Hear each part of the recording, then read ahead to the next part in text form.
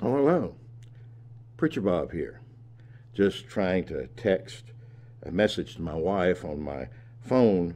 You know, being able to send text messages on telephone is a remarkable technology. But to go along with that technology, you also need something else. You need kind of an autocorrect, and our phones have that autocorrect feature. If you have Mickey Mouse hands like I've got, then it goes behind you, cleans up, and all those cases where your pudgy little fingers just weren't able to hit those tiny little keys with any kind of precision. The Apostle Paul in Ephesians talks about something very similar. He talks about how the Holy Spirit works in the life of the believer. And for all the world, it sounds like an autocorrect at work. Want to see how that works? Come with me as we go into Extreme Church.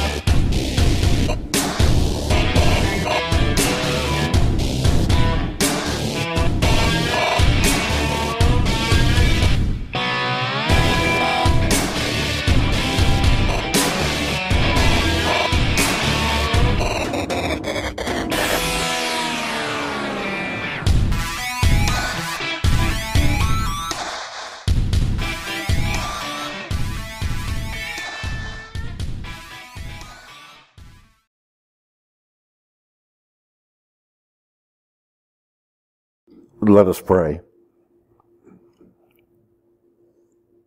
Holy God, one of Jesus' final earthly acts before he ascended to be with you was to open the minds of his disciples so that they could understand the Scriptures. He wanted them to know how his life and ministry had fulfilled everything that was written. We, too, desire to understand your word to us. We want to know the meaning of your life and death to our daily experiences. We ask for wisdom and understanding as the text is read and proclaimed. So speak to us the message of life, hope, faith. Instruct us in the way that you would have us go. In Jesus' name, amen. Ephesians chapter 1, verses 15 through 23. That's why when I heard of the solid trust that you have in Master Jesus and your outpouring of love to all the Christians, I just couldn't stop thanking God for you every time I pray. I'd think of you and I'd give thanks. But I do more than thank. I ask. Ask that the God of our Master Jesus Christ, the God of glory, make you intelligent and discerning and knowing him personally. Your eyes focused and clear so that you can see exactly what it is he's calling you to do. Grasp the immensity of this glorious way of life that he has for Christians. Oh, the utter extravagance of his work in us who trust him. Endless energy, boundless strength. All this energy issues from Christ. God raised him from the dead and set him on a throne in deep heaven, in charge of running the universe, everything from galaxies to governments, no name and no power exempt from his rule. And not just for the time being either, but forever.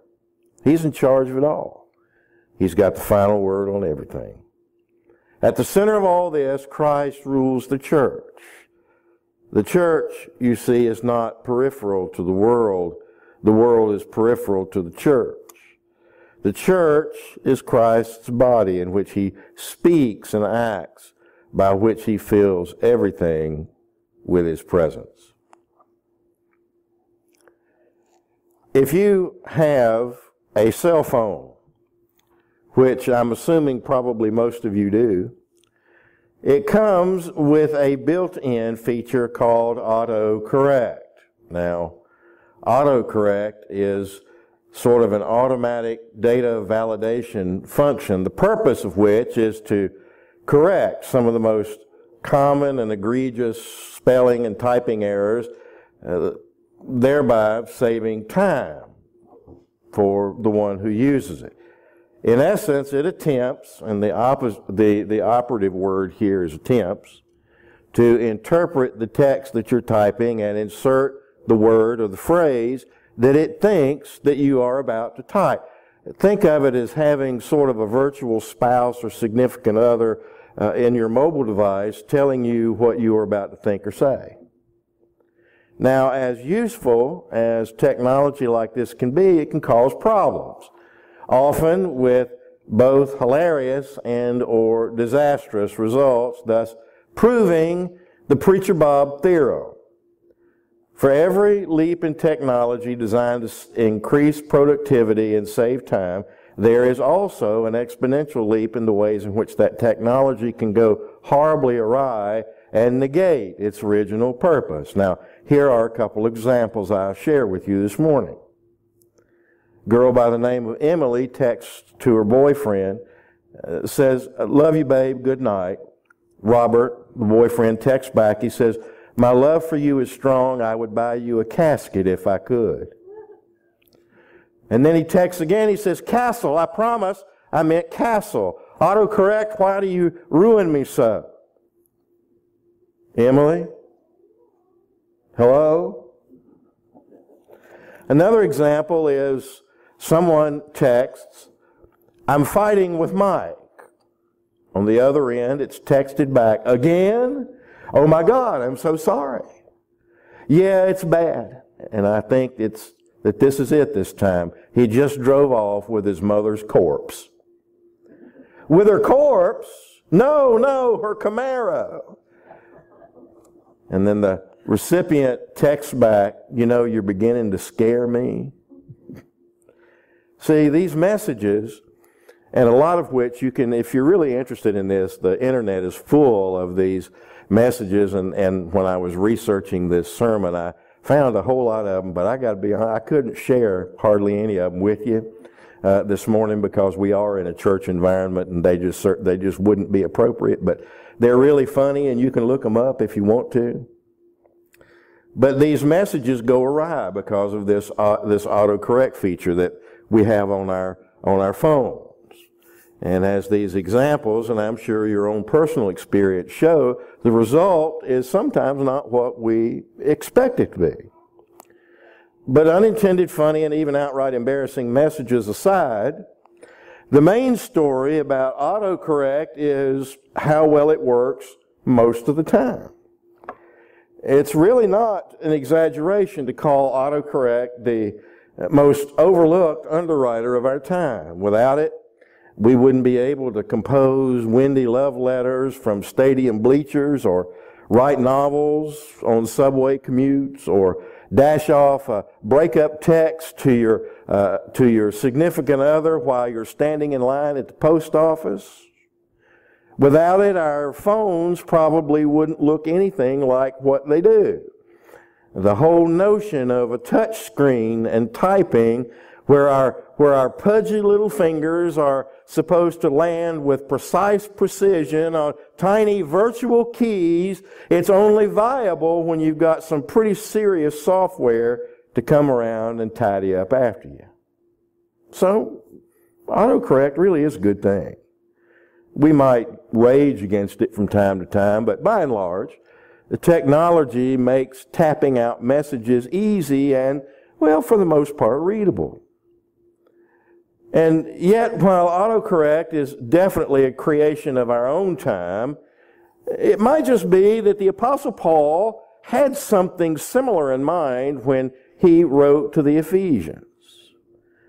And from the RSV, we have it this way. He says, "I pray that God may give you a spirit of wisdom and revelation as you come to know Him, so that with the eyes of your heart enlightened, you may know what is the hope to which we have been called, what are the riches of His glorious inheritance among the saints, what is the immeasurable greatness of His power for us who believe." Now, although that term, Spirit of wisdom, is used here without being preceded by the word holy, Paul is almost certainly talking about God's Spirit. The Holy Spirit. Paul is talking about the Holy Spirit of God. And notice what Paul says that divine Spirit can do. It can help us to know what is the hope to which we are called, to know the richness of the inheritance we have as believers, to know the immeasurable greatness of His power for us who believe. Now, that's pretty lofty language. But if we unpack them, if we shorthand them, they're telling us that the Holy Spirit gives us that ability to view things through eyes that have been made clear by our faith in God. Now, that's easy enough to say, but that doesn't always happen at first. You see, sometimes the Spirit has to autocorrect our vision so that we understand additional meaning in those things that we're seeing. Now, let's leave Ephesians aside for a while. Let's just kind of set it on the table. And let's go into the Psalms. One place where it's very easy for us to see evidence of that holy autocorrect at work is in the Psalms, particularly those Psalms that we refer to as laments or complaints. Psalm 13, for example. The psalmist begins that psalm by asking God how long God is going to leave him hanging in his troubles. How long, O Lord? Will you forget me forever? How long will you hide your face from me? How long must I bear pain in my soul and have sorrow in my heart all day long? How long shall my enemy be exalted over me? And then the psalmist goes on for about 3 or 4 verses, stating all his complaints and pleading for help. Then all of a sudden, right there in the very last verse, he says, I will sing to the Lord because He has dealt bountifully with me. Zing. See, there's your autocorrect at work. Or you have Psalm 22. My God, why have you forsaken me? Why are you so far from helping me, from the words of my groaning? And then the psalmist says, posterity will serve Him, future generations will be told about the Lord and proclaim His deliverance to a people yet unborn, saying, He has done it. Another autocorrect. Or, if you want to see autocorrect at work in a single verse, look at Psalm 42:11. Why are you cast down, O my soul, and why are you disquieted within me? Hope in God, for I shall again praise Him, my help and my God. Now, a cynic might look at these Psalms and say, well, you know, those complaints are real enough. But the psalmist is just throwing in those affirmations of faith at the end just as sort of like insurance so that he doesn't tick God off.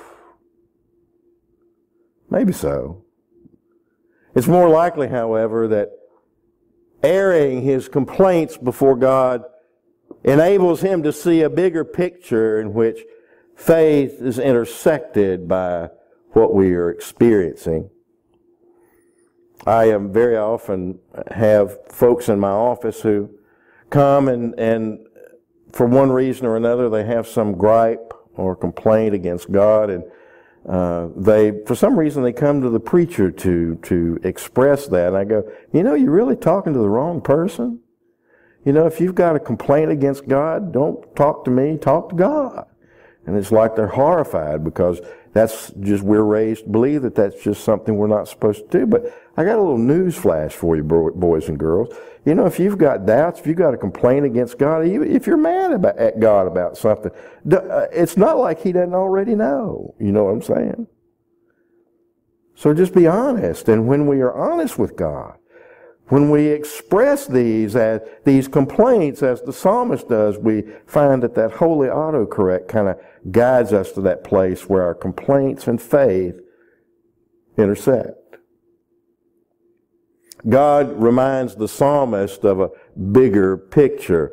This abrupt transition, for instance, we see in Psalm 13 from complaint to praise, doesn't mean that the gratitude that the psalmist feels eliminates the grievance that he had in the first place. Rather, it means that the seeming contradiction and conflict that he experienced is a stark picture of the contradiction and conflicts that we face every day as we try to live the life of faith. It's kind of a common man thing.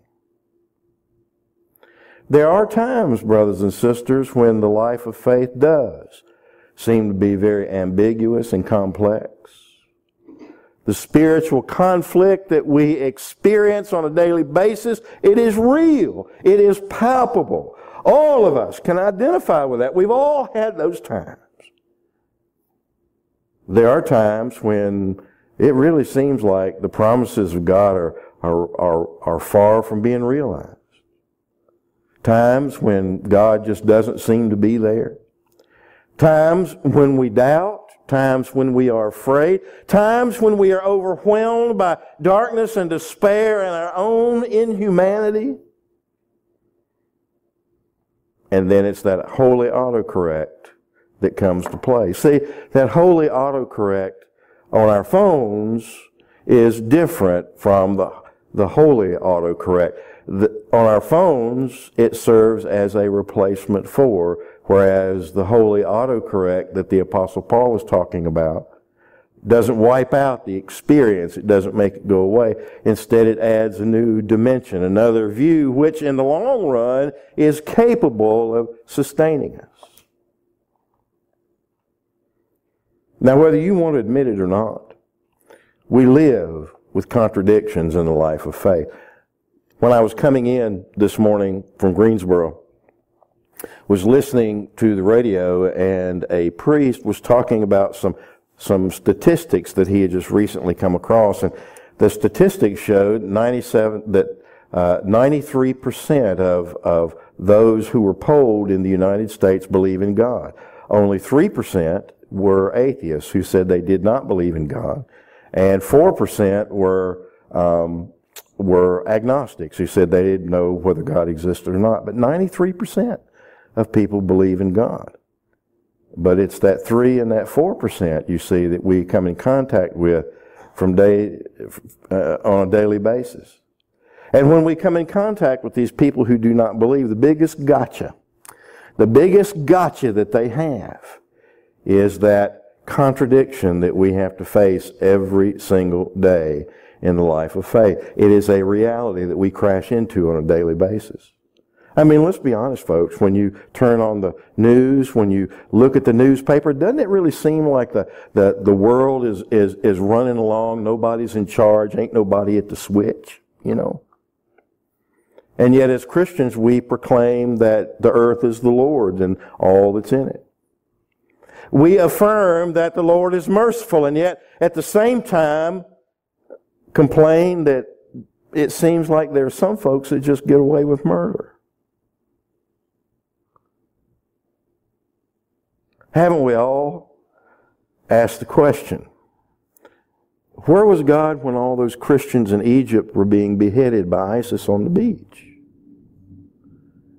If we're honest with ourselves, we'll confess that all of us have at one time or another cursed and praised God with equal sincerity within the same day. So what's the takeaway with all this? Well, the takeaway is that we need not be derailed by this clash between the pain and contradiction that we experience on earth and the hope of God's kingdom. For a lot of us, it's really unrealistic to expect that our faith is going to always be unsinkable and always overriding the evidence of the chaos of this world that we see right before our very eyes. But neither is it correct to assume that what we see with our eyes is all that there is. You see, those are the times that we need to look to our hearts. that we wait on God's holy autocorrect, that spirit of revelation and wisdom in our text to help us see beyond what is in front of us and point us once again to God's presence that underlies all of our lives. Job, when he was going through his most intense times of suffering, said, "Though God slay me, I will still find hope in Him." Now recall that in the midst of his suffering, Job protested to God over and over again that his suffering was undeserved, and it was. His suffering was the result of a bet that God lost with a confrontation with the devil.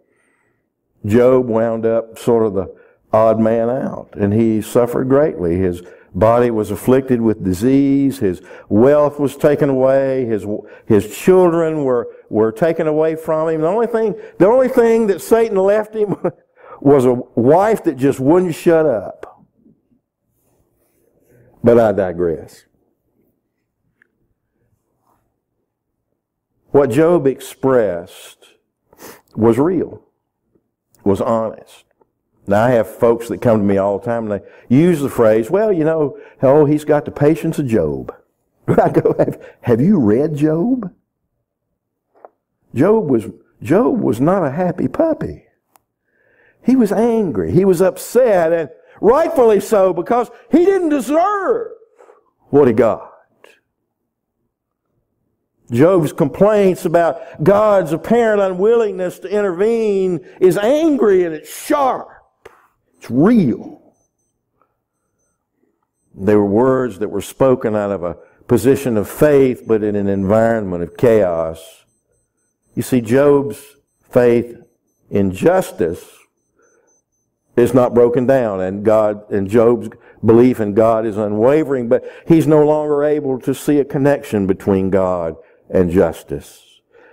He believes in justice in spite of believing in God, and he believes in God in spite of believing in justice. But we see through the book of Job that holy autocorrect at work, sustaining Job in this affirmation that somehow, somewhere, through mechanisms he cannot see, he cannot understand, maybe can't even fathom, that faith and justice in God are going to be united again.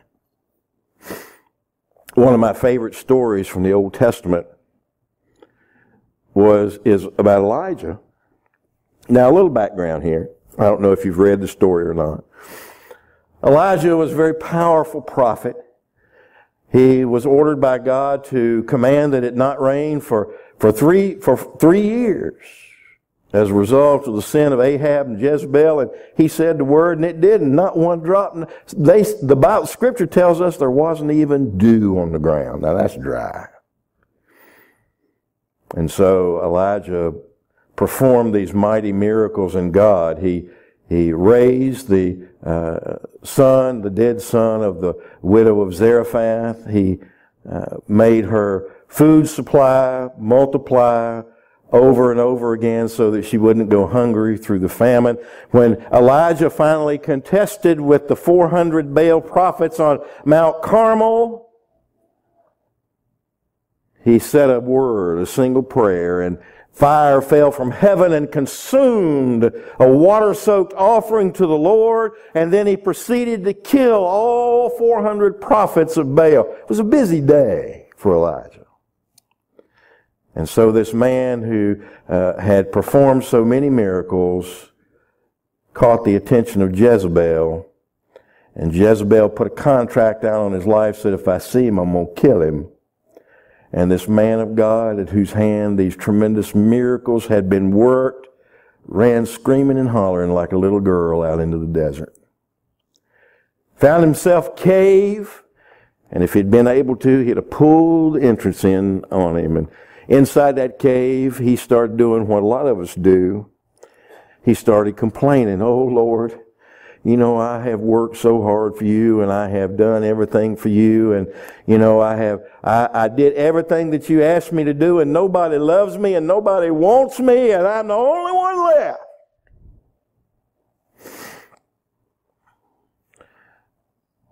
Spirit of God came to Elijah and said, just step to the edge, to the mouth of the cave. And when Elijah did that, he saw this mighty holocaust of fire sweep across the face of the mountain. Scripture tells us God was not in the fire.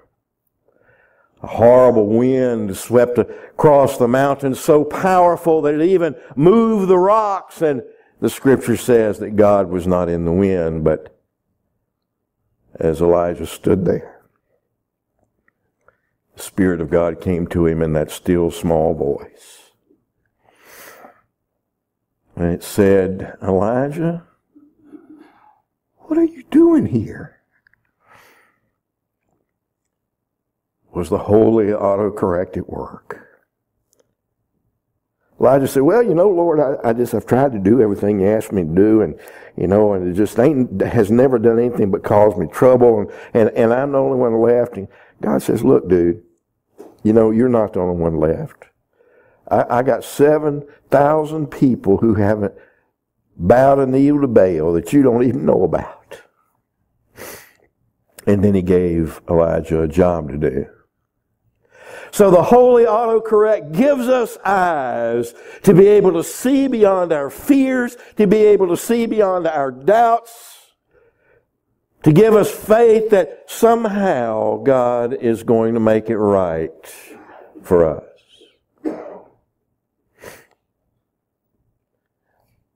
Boys and girls, this world in which we live out this life of faith, is one that is chaotic. There's injustice all around. Violence is rampant. There's hunger. There's pain. There's illness.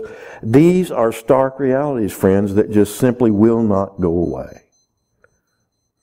And all of those sometimes make it hard for us and for other people to believe in God. Every one of us who are here this morning have experienced our times like Job and Elijah. Times when it would be very easy for us to all retreat to our own personal spiritual caves, to nurse our perceived hurts and pout that God didn't intervene, or God didn't show himself, or God didn't do things the way that we thought he ought to do them. But if we, like Elijah, would just step to the mouth of the cave and listen for God, that holy autocorrect will give us eyes to see a whole lot bigger picture, to see where God is working where we can't see. And if you're real lucky, he might just give you something to do. Let us pray.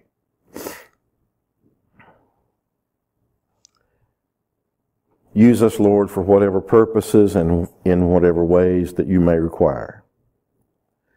We give you our hearts as empty vessels. Fill them with your grace. We give you our sinful and troubled souls. Quicken and refresh them with your love. Take our heart for your home, our mouths to spread the glory of your name, our love and all of our powers for the advancement of your people, and never allow the steadfastness and confidence of our faith to grow slack. For Christ's sake and in his name we pray. Amen.